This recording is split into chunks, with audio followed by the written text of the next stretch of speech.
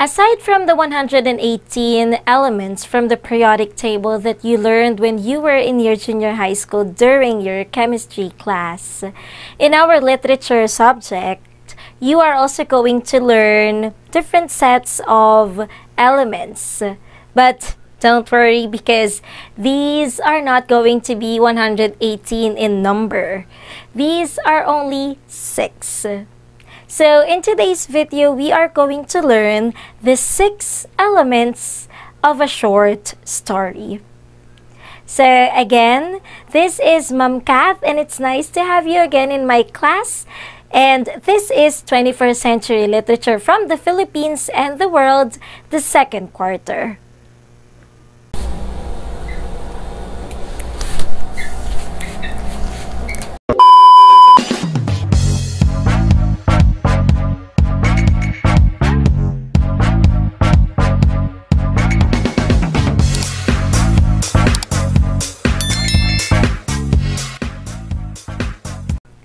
Before we talk about what comprises a short story, let us first identify and define what the word element means.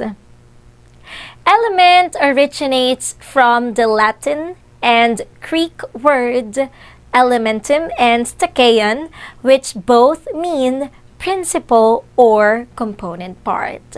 Therefore, in our lesson for today, we are going to identify the component part or the elements of a short story.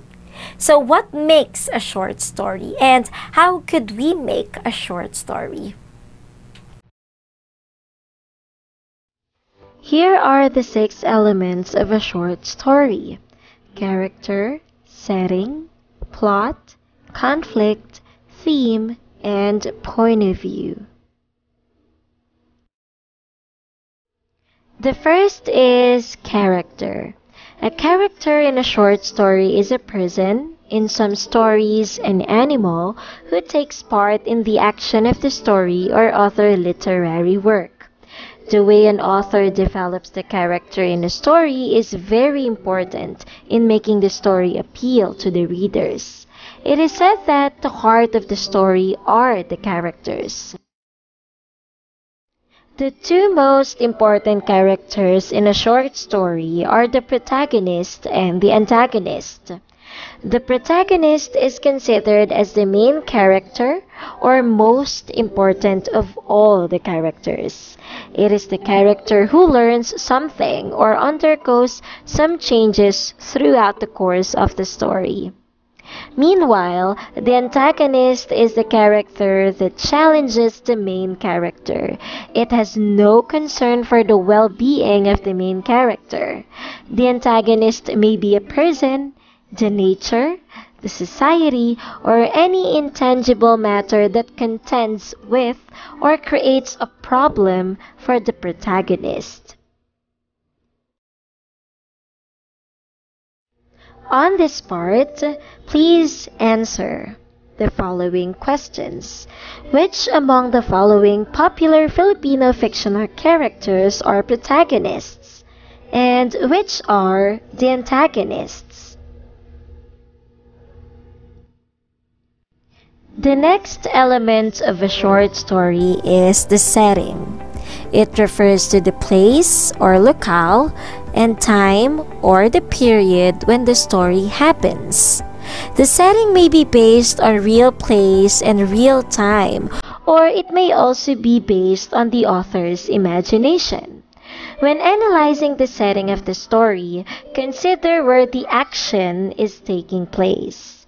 Most authors use descriptive words to describe the landscape, scenery, buildings, season, or weather to provide a strong sense of setting which will help the reader visualize the story and connect to the story's plot.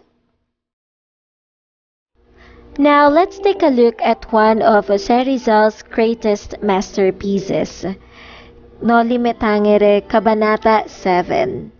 So where did this famous scene take place?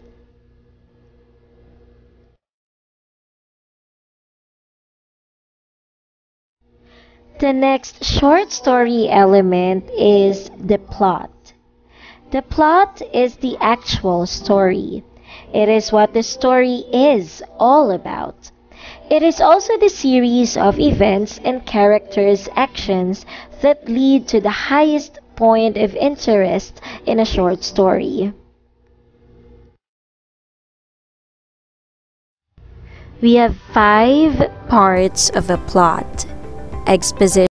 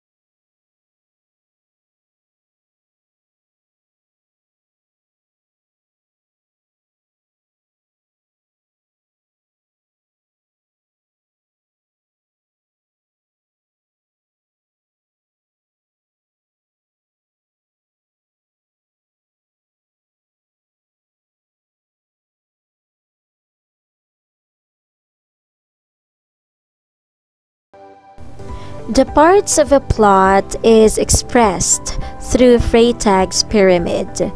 Devised by the 19th century German playwright Gustav Freytag, Freytag's pyramid is a paradigm of dramatic structure outlining the key steps in successful storytelling: exposition, rising action, climax, falling action, and resolution.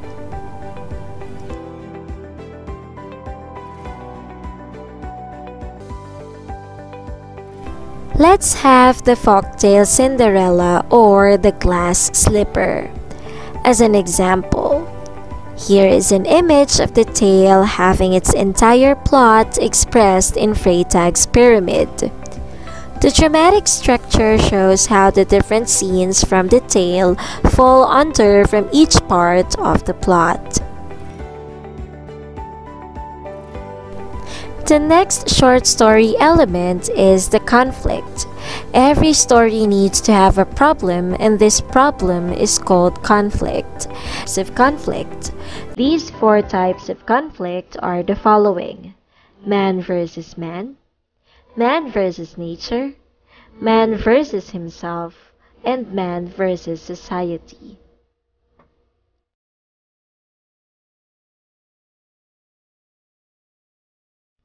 Let's try to answer the following. What type of conflict does each story from the songs above show?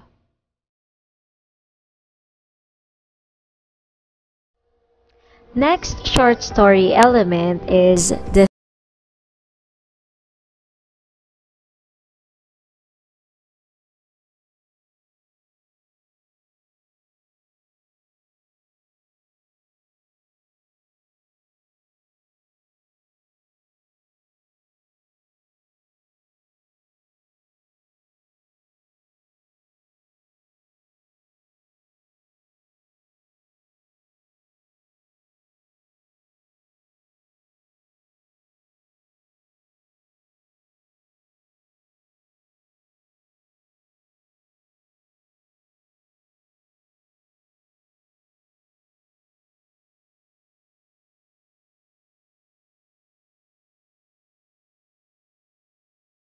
one first person. Each of the following excerpts